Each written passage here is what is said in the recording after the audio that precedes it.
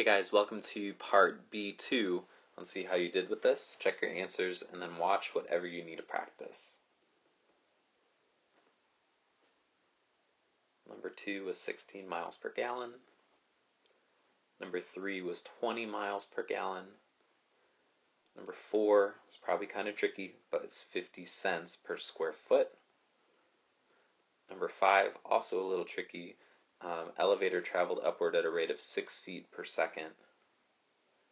And then number 6, the answer was 250 square feet per pound.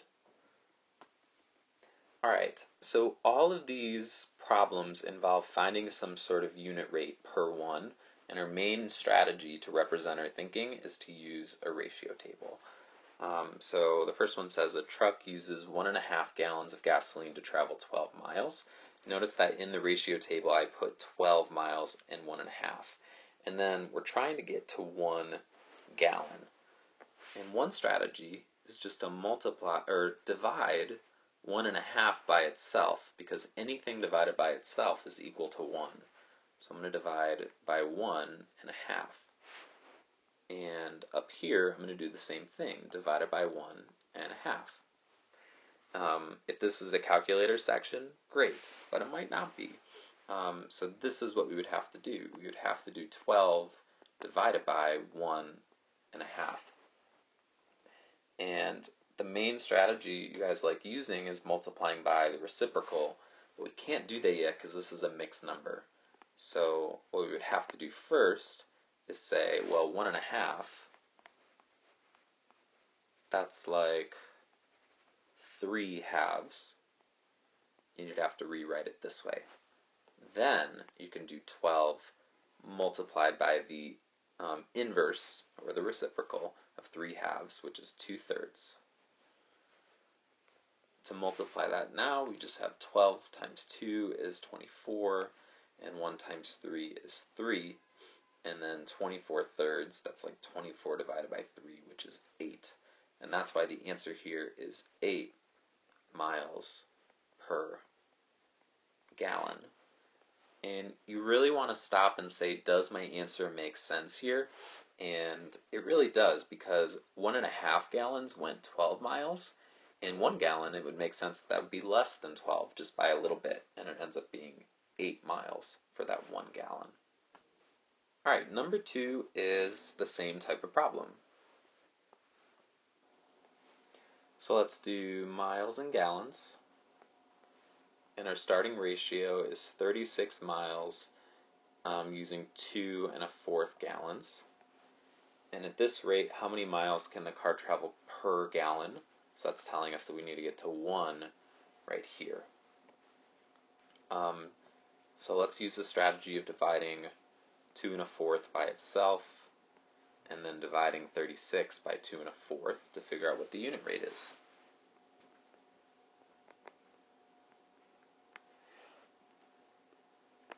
So then we would take 2 1/4 and convert it into an improper fraction. So 2 times 4 is 8, plus 1 is 9/4. Now I can multiply by the inverse of 9/4, which would be 4/9. And if you multiply across, you should get 144 over 9.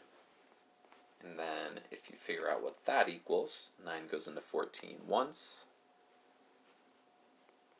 9 goes into 54. Well, 9 times 6 is 54, so 6 times. And it looks like we would end up with 16. So the answer here is 16 miles per gallon. Alright, if the state test does this type of problem, sometimes they'll try it with 2 mixed numbers. So let's try this one. So we have miles and gallons. Really doesn't matter which one you choose for the top or the bottom, as long as you know which one we're trying to find 1 for. So we have 1.5 or 1 1/8 gallons and 22.5 miles. And we're trying to get to 1 gallon. So already I know that my answer should be really close to 22.5, because we're only going down 1/8 of a gallon. But let's use the same strategy, dividing by 1 1/8. So we have 22 and a half divided by 1 1/8. And assuming we don't have a calculator, let's write these as improper fractions. So 22 times 2 is 4, plus, what? 22 times 2 is 44, plus 1 more would be 45 halves. And then 1 1/8, well, that's like 8/8 and 1 more, so 9/8. This is going to get kind of big. So 45 halves multiplied by the inverse, which is 8/9. And since we're not currently taking a state test, let's use a calculator. 45 times 8 is 360, and 2 times 9 is 18, and then 360 divided by 18 equals 20. So the answer here should be 20 miles per gallon, which matches our prediction. It's pretty close to the original amount. Alright, so I really didn't give us many problems like this throughout the year, and I should have, but it's pretty similar. We're still looking for a unit rate. Number 4 says wallpaper was applied to one rectangular wall of a large room. The dimensions of the wall are shown below. Alright, if the total cost of the wallpaper is $30, what was the total cost in dollars of the wallpaper per square foot? Alright, so square foot, area is measured in square foot. So let's start by finding the area of this rectangle, which is just length times width. So that would be 12 times 5, or 5 times 12, same thing. Gives us an area of 60 square feet. And then we know that to put wallpaper on this wall, this is me putting wallpaper, it cost a total of $30. So that's $30 for all 60 square feet. We want to figure out how much it is per 1 square foot. Ratio table is one way you can represent this.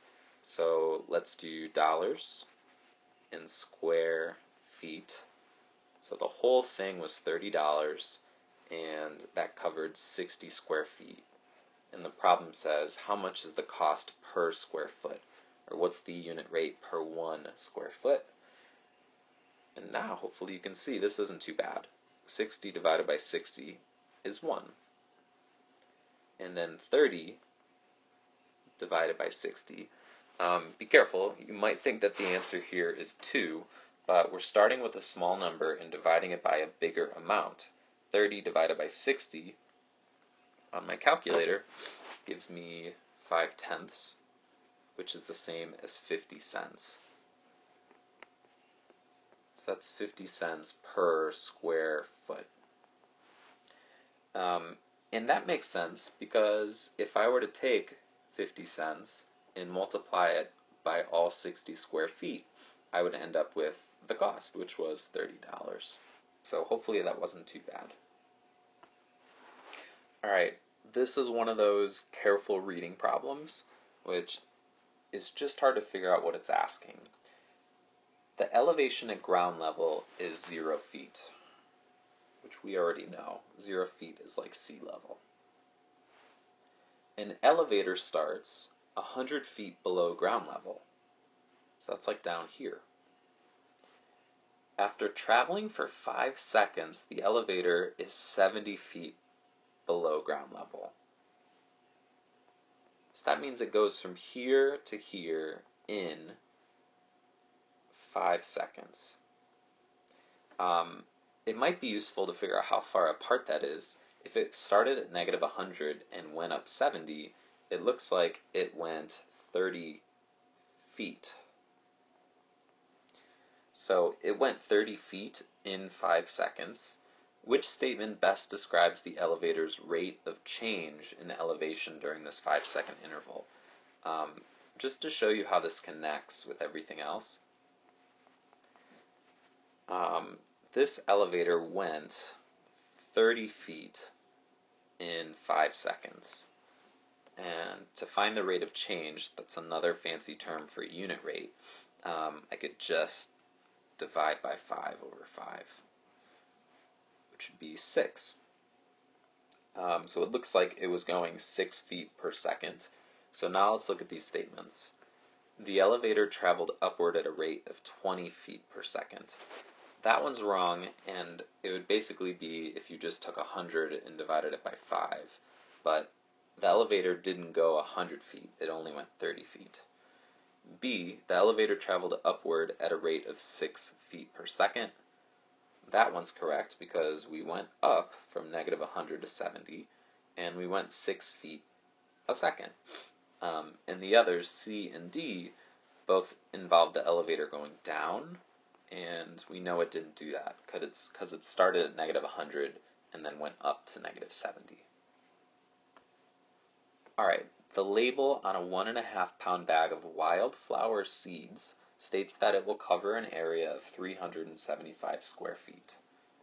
That's a long sentence that basically tells us one ratio. It tells us that if we have pounds and square feet, 1.5 pounds covers 375 feet.